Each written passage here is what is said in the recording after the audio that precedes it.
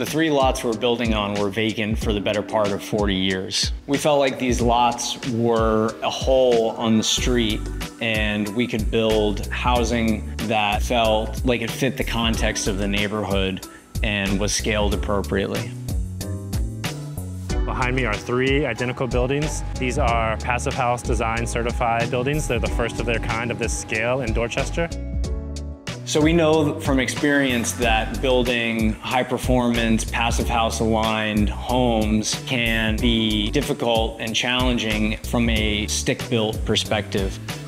Working on tight city lots like this offers a lot of challenges. You're not just trying to fit the house onto the lot you're building, you need to fit all of the supplies, all of the tools, all of the workers, all of the trucks.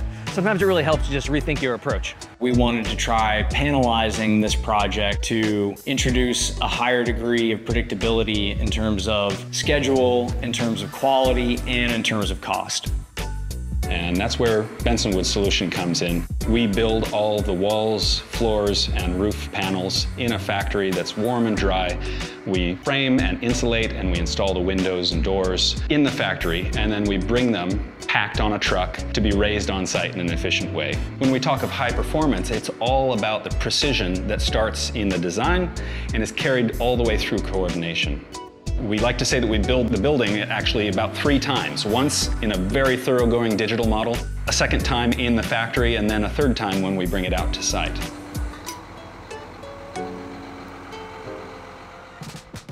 Our builder partners really like working with our panels because so much thought has gone into them, not just about the part that Bensonwood executes on site, but all the other trades that follow after us. There's good building logic incorporated here, and the jobs are buttoned up relatively quickly. By leveraging off-site construction, we knew we would be able to get all 3 building shells stood up and weather-tight very quickly. And even though we're moving fast, working with Bensonwood gave us the confidence that we would still be able to hit our passive house performance goals. There are lots like this scattered throughout the city of Boston, and we're really excited about new models of housing delivery that can help us achieve construction faster and more cost effectively. And it's even better when those homes end up being homes that are higher performing and from an energy efficiency perspective, so that we're not only creating new homeownership opportunities for our residents, but also helping us get to our goals of reducing our climate emissions. This project is about a lot more than just these 3 buildings.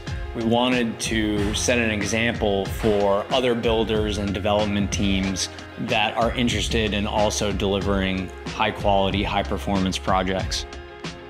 These kind of projects are typically associated with higher end homes, but we're bringing the passive house quality, which means quiet homes, healthy homes, and comfortable homes.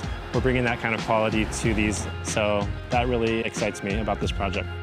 We've built some incredible passive house projects in the Boston area, and these homes are going to perform just as well as those projects, which is really exciting. The project prioritizes everything that is super important to me as a builder.